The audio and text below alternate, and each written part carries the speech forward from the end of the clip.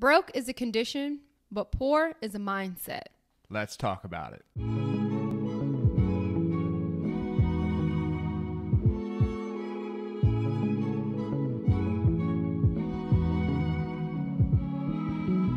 The opening line of this episode was actually said by our pastor last Sunday. Right. So, you know, we've been in this collection for the past few weeks now of changing your mindset, you know, having a mindset shift. It's so true because if you think about it, you can be in a situation where you're not really making that much money, but you have the mindset that you want to change. You're changing your habits, Right. you know, and so by doing that, you can change your circumstance, you know, but oh, I'm sorry. Cause you look like you wanted to jump in. I kind of did want to jump in, but I didn't want to step on your toes. No, So go ahead. Finish your point. No, go ahead. Okay. All I'll right. let So you jump in. we getting a little excited and we stepping on each other's toes. But hey, we're just having a free flowing conversation. And this is what we do here at Humble Beginnings to Winning. There's a big difference between being broke and being poor. And as long as you stay out of that mindset of being poor, and you have a mindset, okay, I might be here right now, but I know I have bigger and better things on the horizon. When you have those type of thoughts, then you're continuing to push forward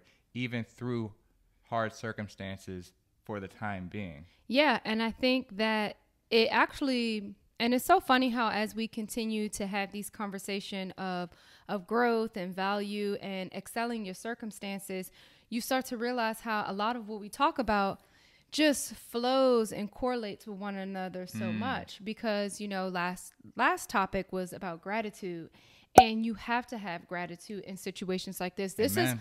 is kind of going back to what we said before. This is how gratitude really helps because you realize that regardless of your circumstances, whatever obstacle you may come across, whatever challenge you may be facing, you're grateful and you know that it's not going to be like this forever. You know, Exactly. You can weather the storm, you can get through it. But if your mindset isn't in a place where you can have that gratitude, your circumstances can, like you said, begin to overconsume you and you find yourself stuck in a rut or stuck in a place where life is passing you by and you're still in the same space. It's like, well, why isn't anything changing for me? You know, like how come all of my friends are doing this and that, or my family's doing this, and everybody around me, it seems as if they're excelling. And a lot of times it's just like a little self-reflecting and saying internally, well, hey, what are my habits? You know, what is my mindset like? Am I focused on a growth mindset, or am I stuck in like a fixed mindset that my circumstances will never change? That's a great point. And I think another part of the poor mentality is a lack of motivation.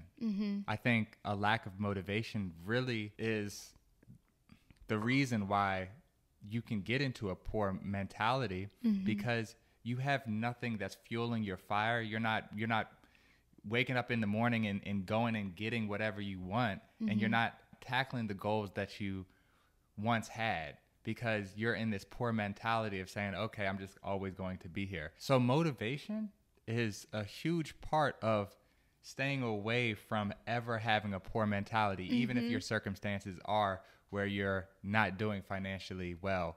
And also, what is your why? Yes. What is your why? Because that is, motivation is going to be, let's say, like the gas that you put into your car, and your car is your why. Because you kind of need both to help you exceed your goal. You know what I mean? Or maybe not exceed your goal, but help you get toward the goal. You know, you have to have a why for when you do run out of gas and you're not feeling that motivated, or you do have to have a why if you feeling like you're stuck in a rut or whatever, or to change your mindset. I think having a why is going to give you purpose when you feel like, you know, today isn't your day, or you're just having a bad month. And then that in turn can give you that motivation to fuel you and keep you going. And it's, when it comes to money, unless you win the lottery, which is few far in between. I mean, financial success and freedom doesn't happen overnight. No. And definitely for people like us that come from humble beginnings, you have to go out and you have to work for it. No matter what challenges you may face, what obstacles, things like that, or if you feel like you're at a point where you're doing financially well, you still have to put in the discipline. Right. You still have to put in, you know, the sacrifice, you have to have patience, you have to budget, you have to plan, consistency, you have to plan. Regardless, you're going to have to put in the work. You're going to put in the work to reach your financial goals and have that financial success. And when I say the work, that's kind of going back to having that discipline to budget and to do that. Right. Or you're going to have to put in work if you don't do it, and then you make the decision to make some changes, and now you're trying to play catch up and like pay bills that you may have missed, or, you know, if you fall behind financially. So it's work. It is work. Mm-hmm. And that kind of goes to the point that I want to make, is that we all have to continue to be on the path to wanting more for our lives, whatever you want in your life. So what is your why? You have to really ask yourself that, what is your why?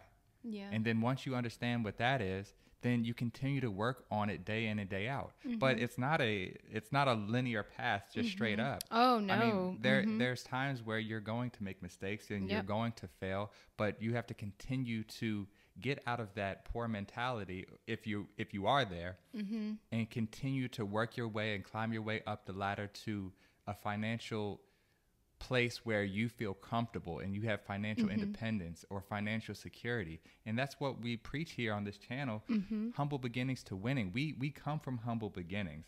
So we're having conversations about beating the odds and wanting more for our lives rather than what we had when we were growing up. We want to be in a better place than the places we were when we were growing up, and have better circumstances for ourselves, for our family, and for generations to come. Yeah, and to share information with you all so that you can take these tools and take just what we're saying in a conversation and apply it. If it works for you, apply it to your life, your circumstances, and hopefully you'll excel in that. And it becomes a generational thing where the information is being just spread out, and it's of value to so many people. So that's what we want to do. We just want to provide information in a conversational type of way where it can add value to your life, and that you can take little bits and pieces and be like, okay, this sounds good. And then one last thing is that you can plan for the future, and it's always great to plan for the future. That's what budgeting, that's what is going to help you with that financial success. But as we were saying, challenges and things like that do happen. You can't predict the future. So, you know, financial growth is not a linear path. You're going to have some setbacks, some obstacles. You're going to have some moments where you're winning, and then things happen because we plan for the future, but we can't predict the future. Right. So there may be some challenges that throw you back a little bit, but if you're focused on having a growth mindset and not limiting yourself to a poor mindset, or just limiting to thinking that whatever hardships you're going through will be your forever circumstance, then you got this. And we hope that you enjoy it, and we hope that this message encourages you to really just take that step and make the change, because we all want to grow together. Wow, what an incredible message. So to reiterate, broke is a condition, but poor is a mindset.